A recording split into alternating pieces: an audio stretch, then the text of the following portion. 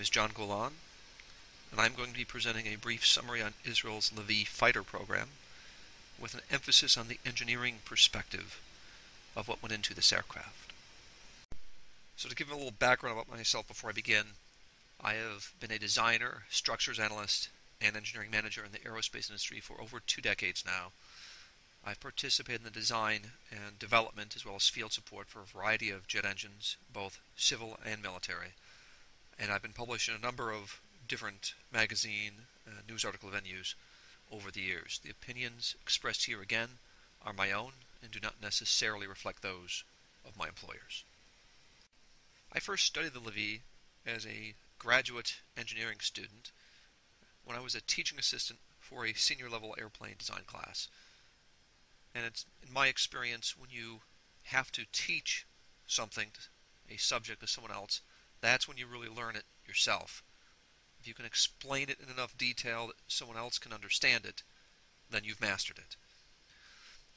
Now, the book that I wrote on the Lavi, of course, has 2 components. It has the historical, chronological development cycle for Lavi, and it has the technical component, which is what's going to be discussed here.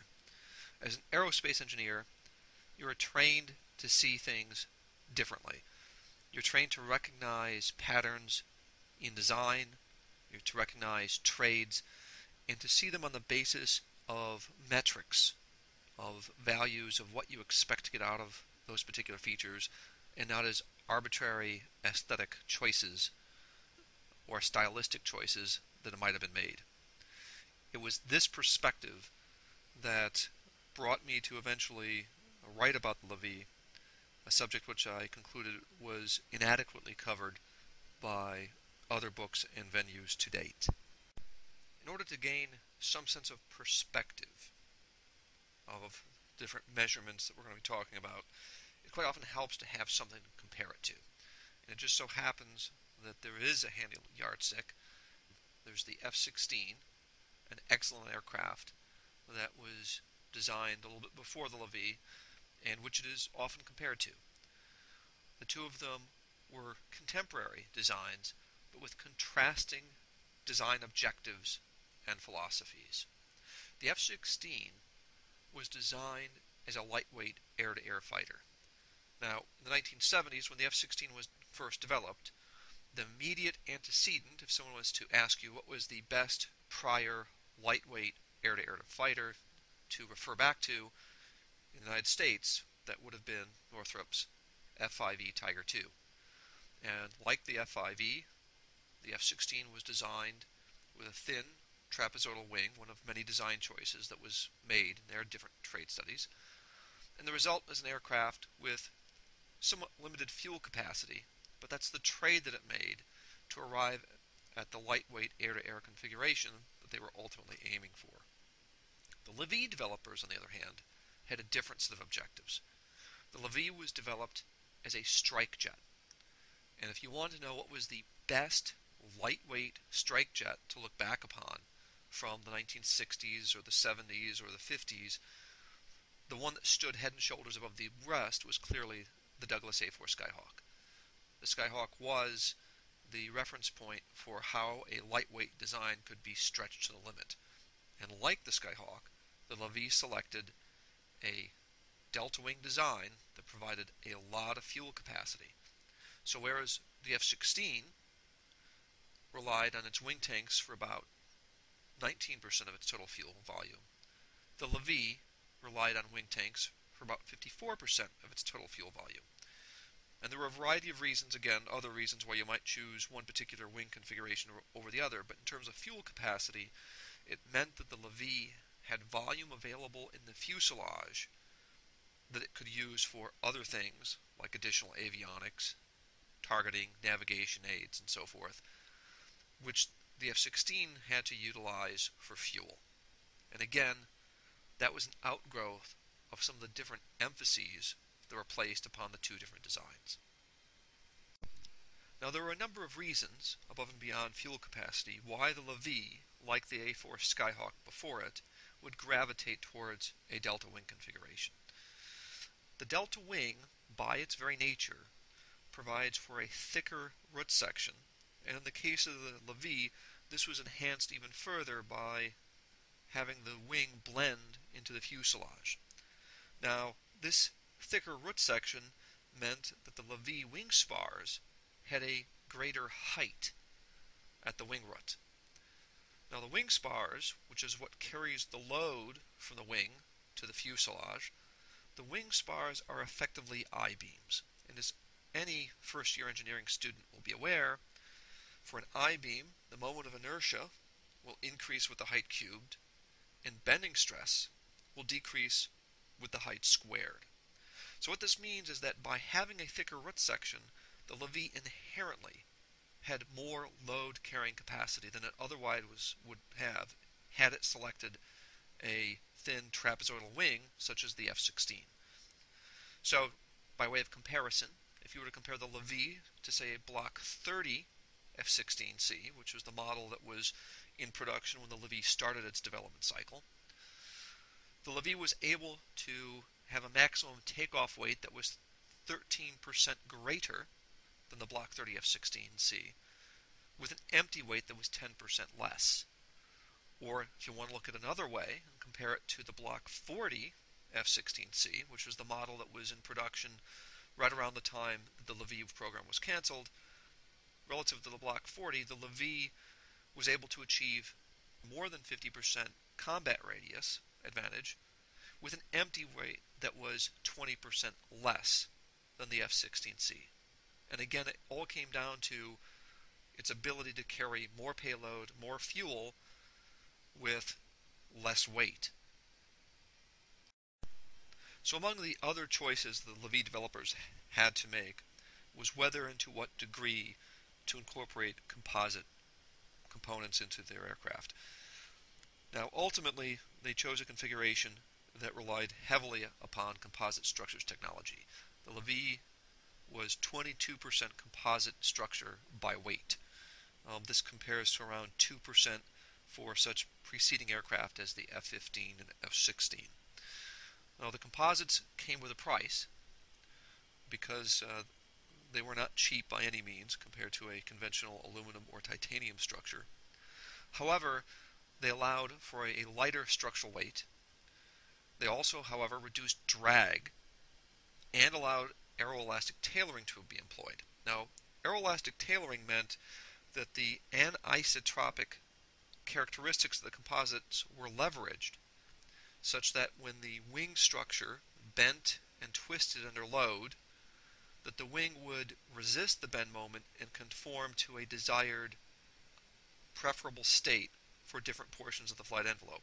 For example, if you're in cruise, you want to have the best possible lift-to-drag ratio. If you're undergoing a high G maneuver, then the composites gave the ability to better resist the bending and twisting moments of that high G maneuver to give you extra lift, less drag, and therefore better performance.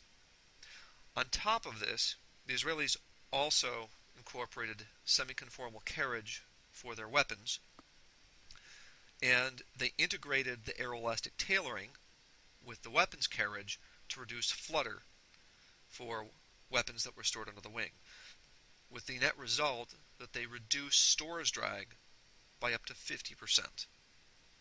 Again, all of these features that were aimed at extending the airplane's range and payload capabilities as a strike aircraft. Many individuals who are not in the aerospace industry and have not experienced what goes into developing a complex piece of machinery like this will assume that the features that they see are the result of some kind of a stylistic preference, that the inlet on the Lavi, for example, which is a ventral inlet, was selected because it was similar to the F-16. In reality, it was selected on the basis of a whole series of design trades. So, in the case of the Lavi inlet, the developers at Israel Aircraft Industries looked at axisymmetric inlets, similar to what they used on the Kafir and the Mirage fighters before them. And they looked at side-mounted inlets with some kind of shielded configuration to improve airflow. And they looked at ventral inlets. And from the standpoint of providing less distortion to the jet engine, that's cleaner air, they concluded that both a side-mounted inlet and the ventral inlet offered superior performance over, say, the supersonic axisymmetric inlets of decades past. And many of the early concept studies for the Lavi actually featured side-mounted inlets, something similar, for example, to what you'll see on the Gripen fighter today. Ultimately, for the Lavi, the down selection between the two came down to structural weight. The ventral inlet was a lighter weight configuration, and for an aircraft that's dedicated to maximizing range and payload, reducing the structural weight became the overriding concern. A similar series of trade studies were carried out for the design of the vertical tail on the Lavi. Both single and twin vertical tails were examined, and among the more unusual configurations was a twin vertical tail arranged in what was referred to as a tail boom configuration. Now, this particular configuration was of somewhat interest because it offered some improved directional stability, that's control of the airplane, up to very high angles of attack. Typically, for a conventional vertical tail, single or twin, that's mounted off of the fuselage, when the airplane goes to higher angles of attack, the wash from the fuselage tends to degrade the capability of the vertical tail to perform its function. By putting the vertical tail out on the tail booms, you could go to very high angles of attack and still have excellent directional stability as a result of the tail. Ultimately, however, this configuration, although interesting, was discarded as being higher in weight than a conventional tail configuration mounted against the fuselage, and the Lavi ultimately down-selected to a single vertical tail for that very reason. Among the Lavi features that is most obvious in its design is that it is a canard configuration.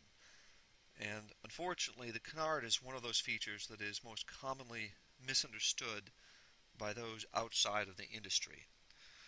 Canard designs actually fall into two very different families: close-coupled canards and long-coupled canards.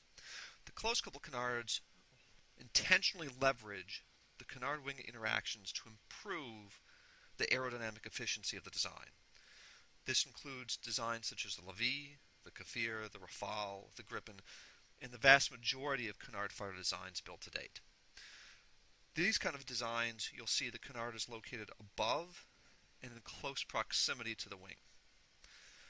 Long-coupled canards focus on the superior control capabilities in high angle of attack that the canard affords. Examples include the X-31 and the Eurofighter Typhoon. For these configurations, the canard is located further from the wing to maximize the moment arm, which reduces the size of the canard and also reduces canard-wing interaction.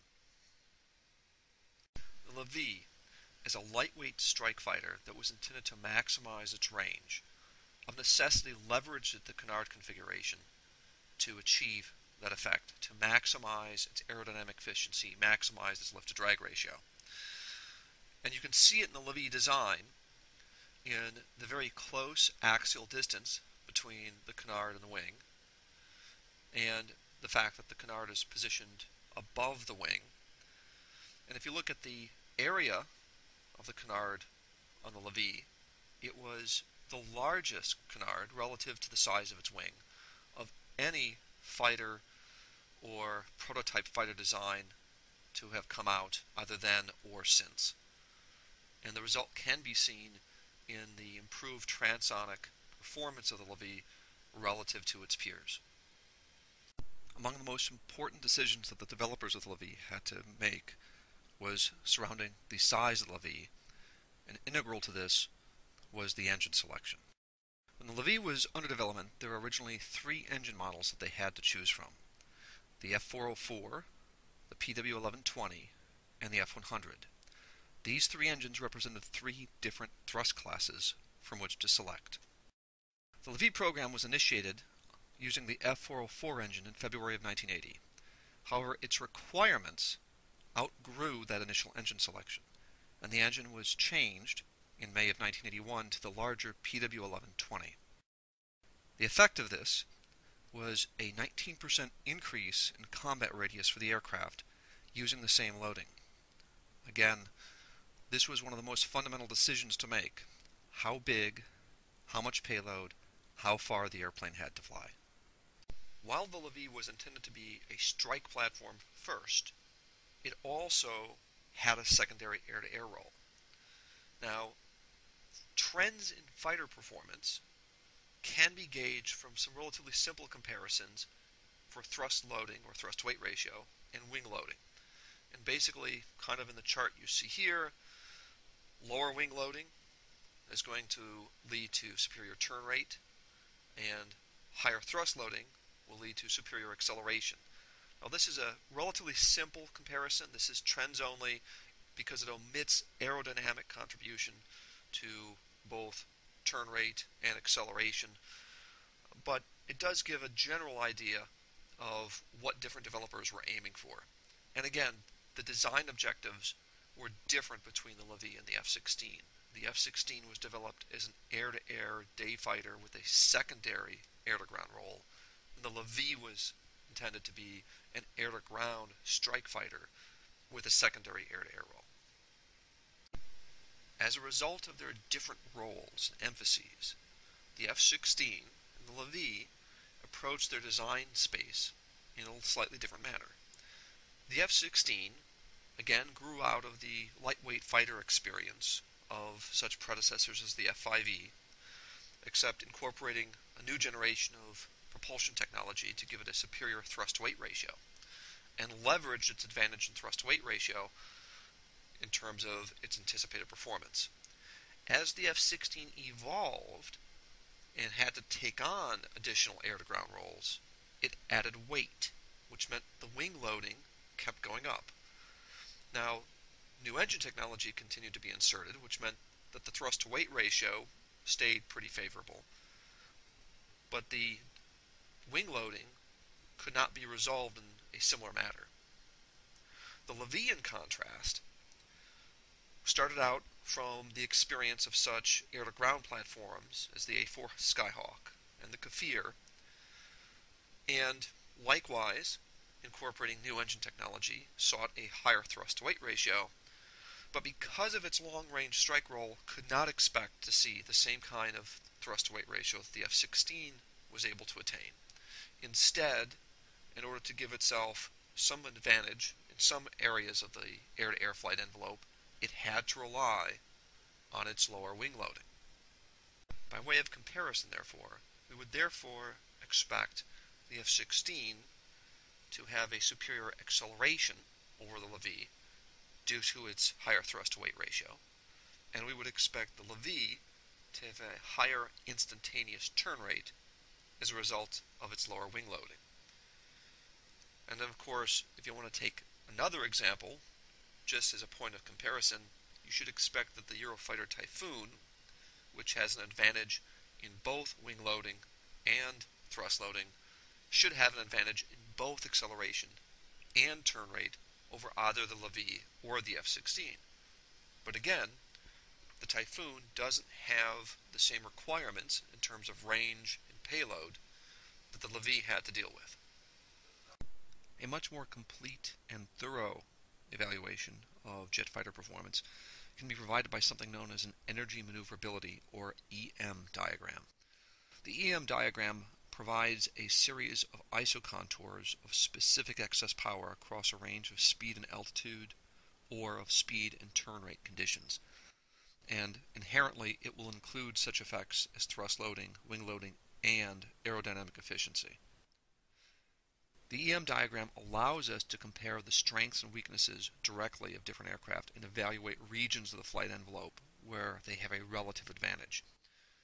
Looking at the isocontours, you'll have regions where you have positive specific excess power. That is to say, the airplane will be able to accelerate under those flight conditions, and regions with negative specific excess power, which is regions where the airplane will lose speed or lose altitude under those flight conditions. There will also be a contour where specific excess power is 0, and this will specify the maximum sustained turn rate for this particular aircraft at this speed and altitude combination and at this particular weight and drag condition. Now, in order to prepare an EM diagram, you have to have some fairly extensive knowledge of the airplane. You need to know its weight. You need to know the engine performance, including speed effects and altitude effects. And you need a real drag polar that includes externals drag, Mach number effects, G-load effects. If you have these, however, this format gives you a much more complete picture than you will get from a simple comparison of wing loading and thrust loading, as was portrayed previously. To complete the evaluation for the Lavi, an EM diagram was generated utilizing published data and is portrayed here in a lightweight air combat configuration. The drag polar was, of course, data matched from literature sources for canard configurations and Mach number effects, as well as G-loading effects, and engine performance in this particular example corresponds to maximum thrust, or afterburning. What you can see from this particular example is you have speed, or Mach number, on the horizontal axis, turn rate on the vertical axis, and you also have, typically in an EM diagram such as this, portrayed in the background the contours for constant load factor, or G-loading, as well as turn radius. Comparing again between the Lavi and the F-16 on the basis of the EM diagram, there will be regions as anticipated where the Lavi is projected to have an advantage in specific excess power, and those primarily correspond to higher turn rates. And there will be regions where the F-16 will be projected to have an inherent advantage in specific excess power, and those will be regions at lower turn rates. So effectively what it means is that flying one aircraft as opposed to the other, the Lavi pilot would prefer to engage his opponent in a turning contest, whereas the F-16 pilot would prefer to maintain his energy and not bleed off excess energy to maintain an advantage. So in summation, no single airplane can ever be all things for all roles. And the trades that go into an airplane will be reflected in its design.